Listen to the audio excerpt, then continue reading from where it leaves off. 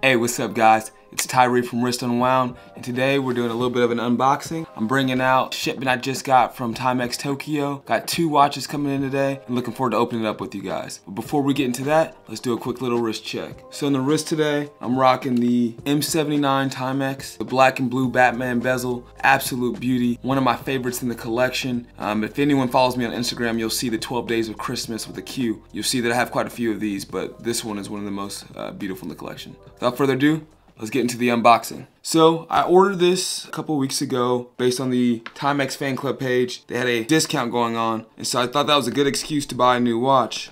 And so in this case, I actually bought 2 of them. I got a camper. I also got the Abu Garcia, and I don't think a lot of people really know that much about the Abu Garcia. So let's give a little history of that. So they were actually a fishing brand that recently actually celebrated their 100 years of being around in 2021. And before that, they were actually a watch company named Halda. They're owned by the Swedish royal family, and in addition to being owned by the Swedish royal family, they actually made typewriters and they made taximeters during World War I. All right, so for the first one, we'll open up the camper, as this is a significant piece in Timex history. Those who know the camper know they're designed for outdoor use, inspired by military watches. This one I like was just something a little different. You know, I have a couple campers in the collection, but this blue and red just adds a little extra flavor to it.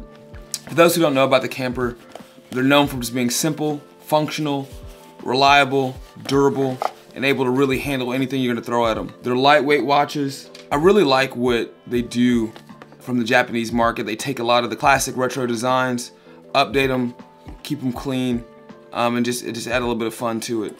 So adding the red band, a little bit bluer over case than the original, really just like a cool little touch. But yeah, it's a great lightweight watch.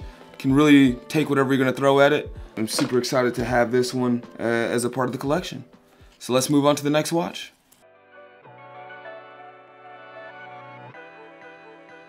All right, now that we got the first watch out of the way, let's go ahead and transition to the Abu Garcia collab. So what's super cool about Timex Japan is they actually had the first standing Timex watch store. And so with that, they always had a little bit extra, not only with the watches, but also little fun things like this, like the fishing box. And this is really a tie to Abu Garcia's heritage. Being a fishing company and being owned by the Swedish family, Abu Garcia merged its iconic design with the legendary Timex 36mm camper. This watch boasts a durable stainless steel case with the Swedish Royal Warrant crest stamped on the back. It's truly a unique design. The design draws inspiration from military watches supplied to the Swedish Army in the 1950s, and featuring a roll minute track, distressed effect hour markers, and an hour and minute and seconds hands, all sporting the Abu Garcia's signature red color.